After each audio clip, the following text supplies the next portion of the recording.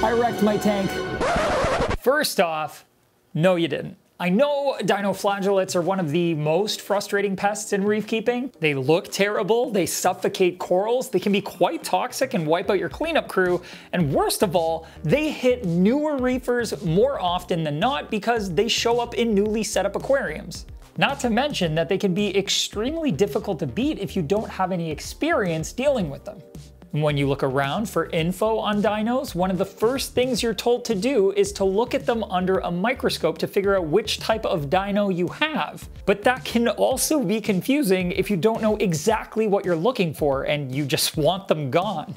Good news! The reality is that you don't need to ID your dinoflagellates under a microscope in order to beat them.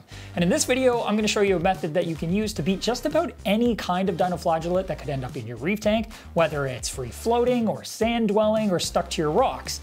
Basically, it's just easier to assume the worst case scenario and then come at them from all angles.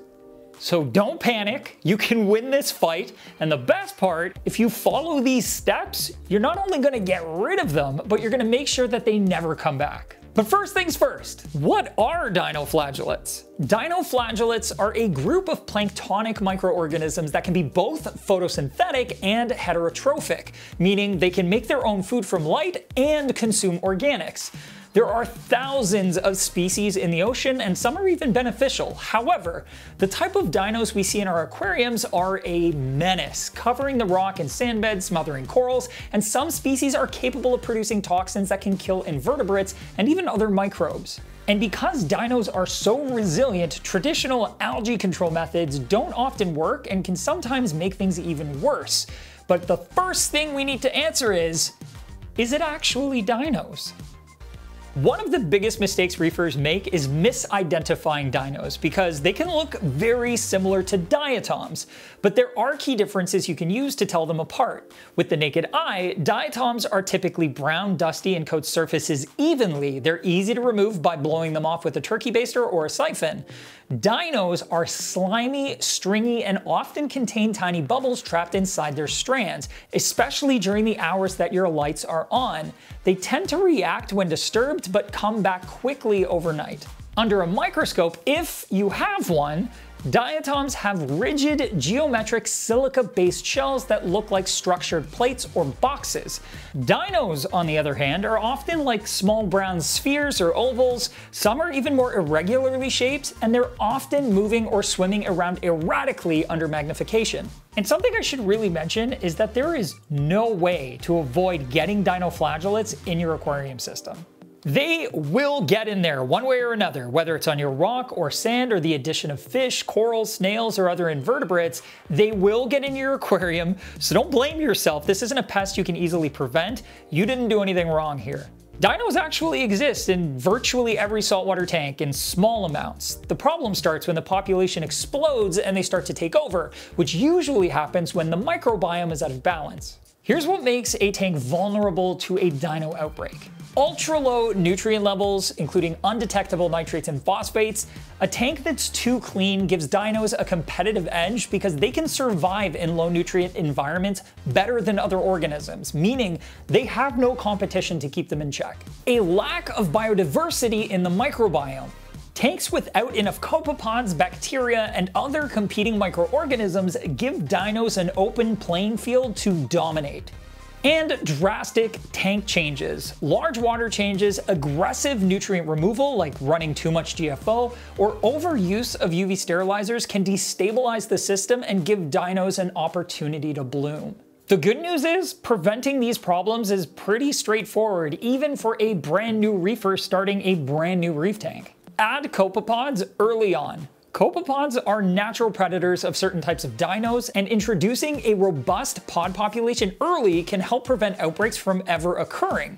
We've actually put this to the test, and it works very reliably and incredibly well. Next, diversify your microbiome. Products like Aquabiomics or Tampa Bay saltwater, live sand or rock, or ocean source bacteria can help keep dino populations in check. Finally, keep your nitrates and phosphates detectable. Contrary to what we used to believe, undetectable nutrients can make dinos much worse. Aiming for nitrates around 5 to 10 parts per million and phosphate between 0.02 and 0.06 parts per million keeps the microbiome balanced. Just doing those three things can prevent you from ever having to deal with a major dinoflagellate outbreak. But I'm betting you're here because you already have a pretty substantial issue with dinos. So without further ado, let's get to that no microscope needed 5-step solution for dealing with a dino disaster. Step 1, check your nutrients. Test both nitrate and phosphate. If you find that they're critically low, especially double zeros, you're going to need to raise them to healthy levels, right around 5 to 10 ppm for nitrate and 0.02 to 0.06 ppm for phosphate. This is high enough that other beneficial microbes will have the nutrients they need to thrive without being so high that other undesirable algae or bacteria can easily take over. The easiest way to raise them is via liquid additives like Brightwell's NeoPhos and NeoNitro, but it is also important not to go overboard with water changes and filtration while you're trying to raise your nutrients. So avoid doing unnecessarily large water changes, 10% weekly at most, and do not use carbon dosing products, whether that's a liquid additive or biopellets. You can even go as far as to turn off your protein skimmer until you have your nutrients up where you need them. Step 2, add competing organisms. With your nutrients in a healthy range, your aquarium's microbiome can now begin to fight back. To make sure there's enough healthy competition that can take over the resources that dinoflagellates were using to thrive, you can bolster that microbiome in a few different ways. First, you can add copious amounts of copepods. Algae Barn's EcoPods is a great option as it contains 4 different species to cover all your bases. If your outbreak is particularly awful, I'd recommend adding 1 16-ounce jar of EcoPods for every 20 gallons of system volume, and add them in the evening when the lights are off so that your fish are tucked away for the night so those pods have a chance to find shelter. Second, you can make sure you have enough beneficial bacteria in the system by adding cultures like Microbacter 7. If you've already done this when you started up the aquarium, there is no harm at all in adding more. Thirdly, you can add a more diverse microbiome boosting product like Aquaforest Life Source, or add some cultured live sand or rubble rock from Aquabiomics or Tampa Bay Saltwater. Ultimately, adding pods and boosting the microbiome is going to give your reef tank an army of dino destroyers. Step 3, manually remove those dinos as often as possible to reduce the population rapidly and gain the upper hand.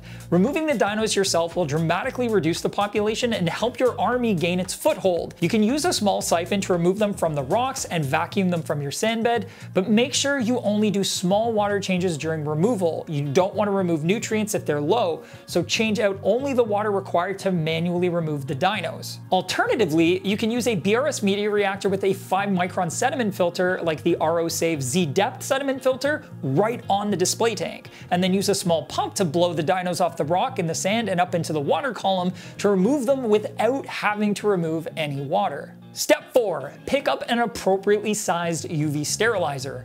They are incredibly effective on free-floating dinos. These dinos still cover surfaces during the day, but will disappear at night as they break up into the water column. They'll end up passing through the UV sterilizer, which will effectively eliminate them. All UV sterilizers will have ratings for the size of the aquarium that they're meant for and the flow rating that's most effective. Pay very close attention to both and make sure that you match them up accordingly, or you won't get the results that you're after.